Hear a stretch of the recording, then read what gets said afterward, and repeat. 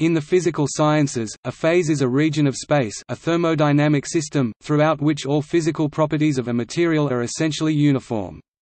Examples of physical properties include density, index of refraction, magnetization and chemical composition.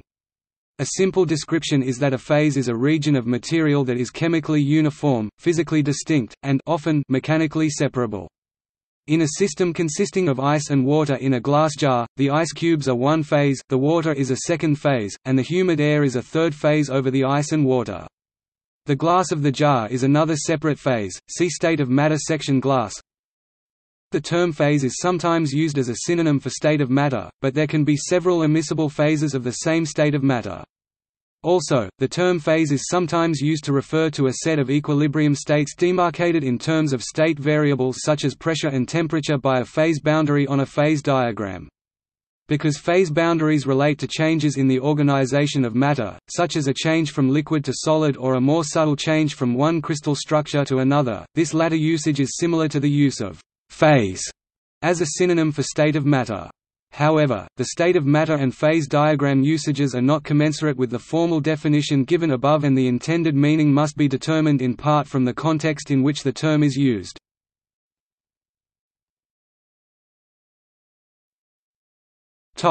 Types of phases. Distinct phases may be described as different states of matter such as gas, liquid, solid, plasma or Bose–Einstein condensate. Useful mesophases between solid and liquid form other states of matter. Distinct phases may also exist within a given state of matter. As shown in the diagram for iron alloys, several phases exist for both the solid and liquid states. Phases may also be differentiated based on solubility, as in polar hydrophilic or nonpolar hydrophobic. A mixture of water, a polar liquid, and oil, a nonpolar liquid, will spontaneously separate into two phases.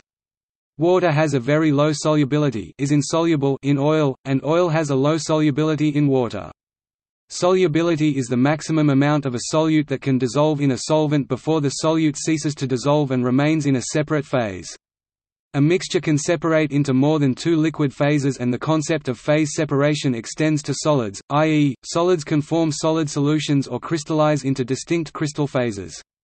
Metal pairs that are mutually soluble can form alloys, whereas metal pairs that are mutually insoluble cannot. As many as 8 immiscible liquid phases have been observed. Mutually immiscible liquid phases are formed from water, aqueous phase, hydrophobic organic solvents, perfluorocarbons, fluorous phase, silicones, several different metals, and also from molten phosphorus. Not all organic solvents are completely miscible, e.g. a mixture of ethylene glycol and toluene may separate into two distinct organic phases. Phases do not need to macroscopically separate spontaneously. Emulsions and colloids are examples of immiscible phase pair combinations that do not physically separate.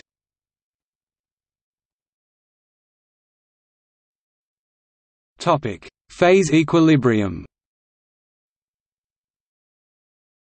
Left to equilibration, many compositions will form a uniform single phase, but depending on the temperature and pressure, even a single substance may separate into two or more distinct phases. Within each phase, the properties are uniform, but between the two phases properties differ.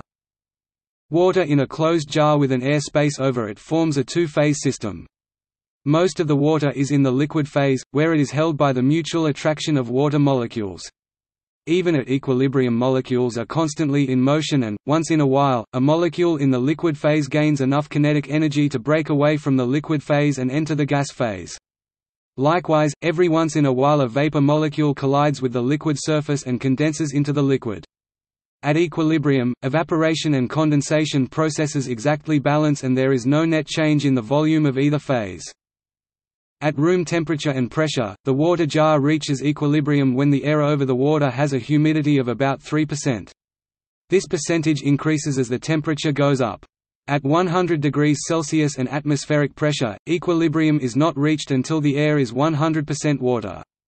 If the liquid is heated a little over 100 degrees Celsius, the transition from liquid to gas will occur not only at the surface, but throughout the liquid volume. The water boils.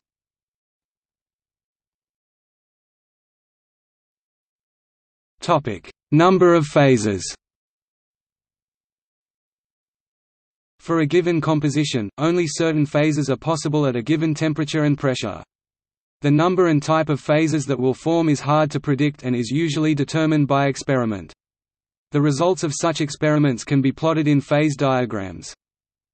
The phase diagram shown here is for a single component system. In this simple system, which phases that are possible depends only on pressure and temperature. The markings show points where two or more phases can coexist in equilibrium. At temperatures and pressures away from the markings, there will be only one phase at equilibrium. In the diagram, the blue line marking the boundary between liquid and gas does not continue indefinitely, but terminates at a point called the critical point. As the temperature and pressure approach the critical point, the properties of the liquid and gas become progressively more similar. At the critical point, the liquid and gas become indistinguishable. Above the critical point, there are no longer separate liquid and gas phases, there is only a generic fluid phase referred to as a supercritical fluid. In water, the critical point occurs at around 647 K (374 degrees Celsius or 705 degrees Fahrenheit) and 22.064 megapascals.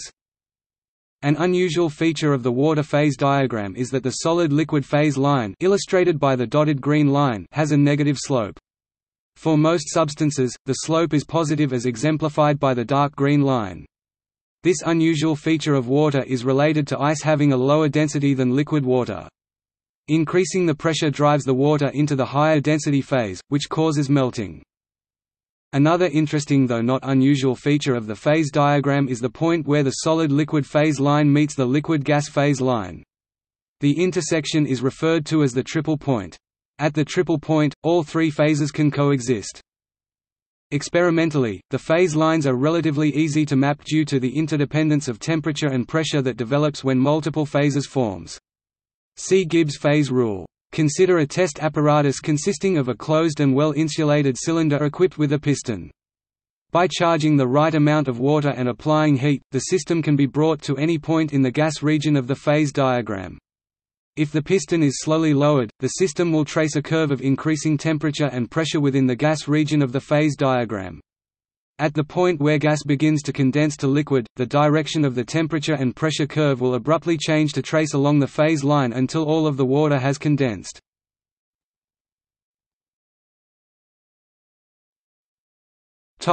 Interfacial phenomena.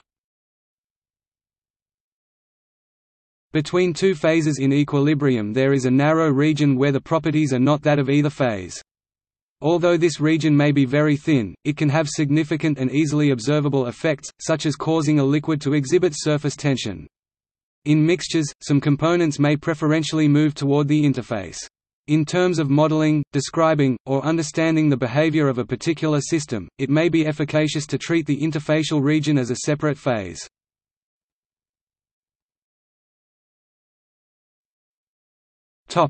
Crystal phases. A single material may have several distinct solid states capable of forming separate phases. Water is a well-known example of such a material. For example, water ice is ordinarily found in the hexagonal form ice IH, but can also exist as the cubic ice IC, the rhombohedral ice II, and many other forms. Polymorphism is the ability of a solid to exist in more than one crystal form. For pure chemical elements, polymorphism is known as allotropy. For example, diamond, graphite, and fullerenes are different allotropes of carbon.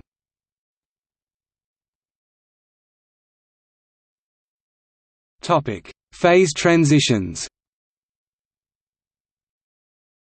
When a substance undergoes a phase transition, changes from one state of matter to another, it usually either takes up or releases energy. For example, when water evaporates, the increase in kinetic energy as the evaporating molecules escape the attractive forces of the liquid is reflected in a decrease in temperature. The energy required to induce the phase transition is taken from the internal thermal energy of the water, which cools the liquid to a lower temperature, hence evaporation is useful for cooling. See enthalpy of vaporization. The reverse process, condensation, releases heat. The heat energy, or enthalpy, associated with a solid-to-liquid transition is the enthalpy of fusion, and that associated with a solid-to-gas transition is the enthalpy of sublimation.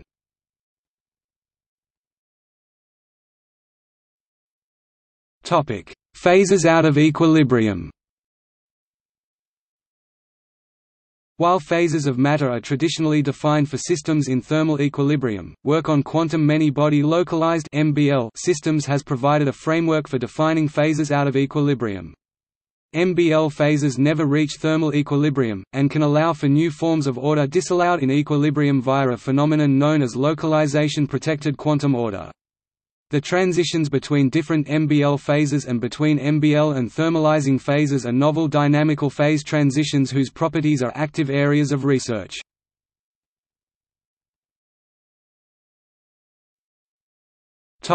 See also: interface matter, phase boundary, literature of phase boundaries. Notes